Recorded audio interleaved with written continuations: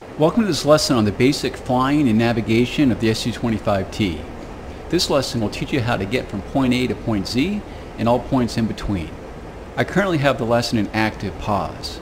If you wish, you can turn on cockpit lighting by pressing L. Your airspeed is indicated in the top left corner of the HUD. The horizontal line below the airspeed indication with the caret below it indicates your acceleration or deacceleration. If the caret is on the left side of the line, you are deaccelerating. If it is in the center, your speed is not changing, and if it is on the right side of the line, you are accelerating. The smaller number above is your set airspeed for that leg of the route when you're in navigation mode. Press the spacebar to continue.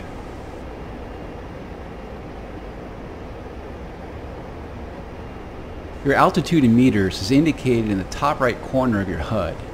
An R to the right indicates it is radar altitude, or height above ground, and not barometric, height above sea level altitude. The smaller number above is your desired barometric altitude for that leg of the route. Press the spacebar to continue.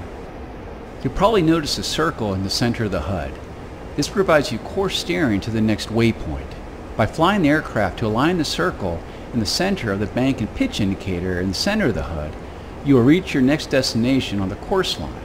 The course line is the direct line between two waypoints. Press the spacebar to continue. In the bottom center of your front dash is a horizontal situation indicator, or HSI, that looks like a compass.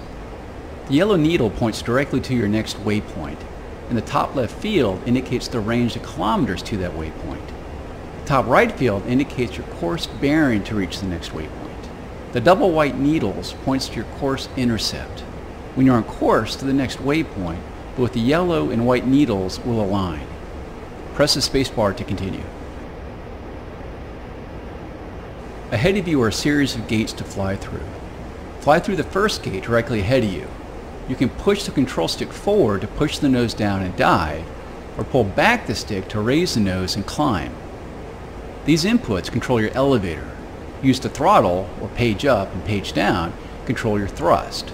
Try to keep your airspeed around 620 kilometers per hour. Press the spacebar when you're ready, and I will unpause the lesson. Note that when you pass through a gate, the next one's sequence will become larger if it's rather far away. If you get too fast, reduce the throttle and toggle your air brakes by pressing B.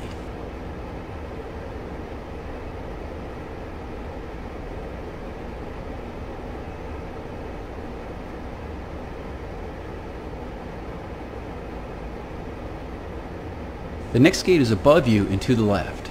To change your heading, use your aircraft's ailerons to roll the aircraft to the left by moving your control stick to the left and then gently pulling back on the stick until you are aligned with the next gate.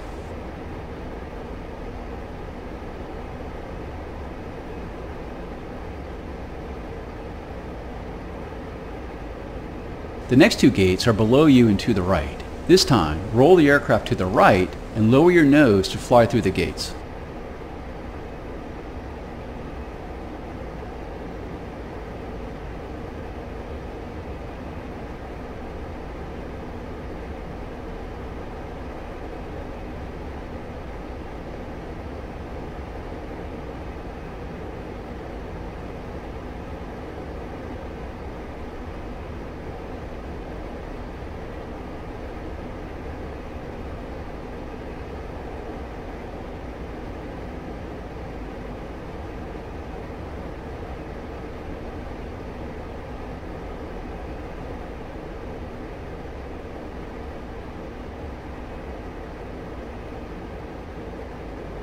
Fly through the next gate directly ahead. As you go faster, your nose will want to rise, and as you go slower, the nose will want to fall. To keep your nose level, try using the trim. To trim the nose up, press right control and period. To trim the nose down, press right control and semicolon.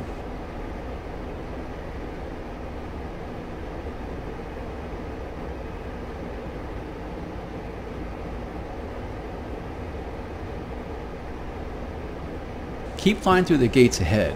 As mentioned in the previous lesson, you can also move your nose side to side using the rudder called yaw.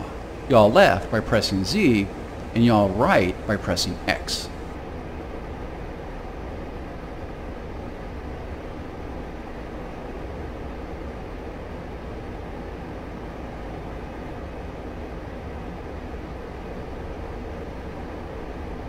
In the lower center of the HUD, you can see the range indication to the next waypoint.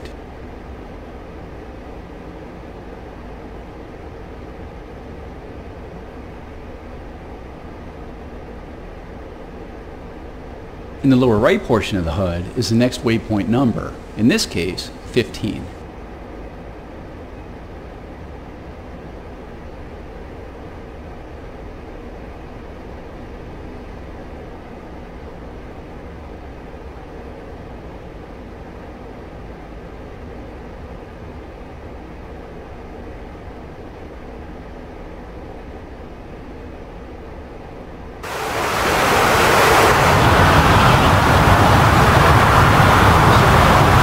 That can be quite useful during long flights.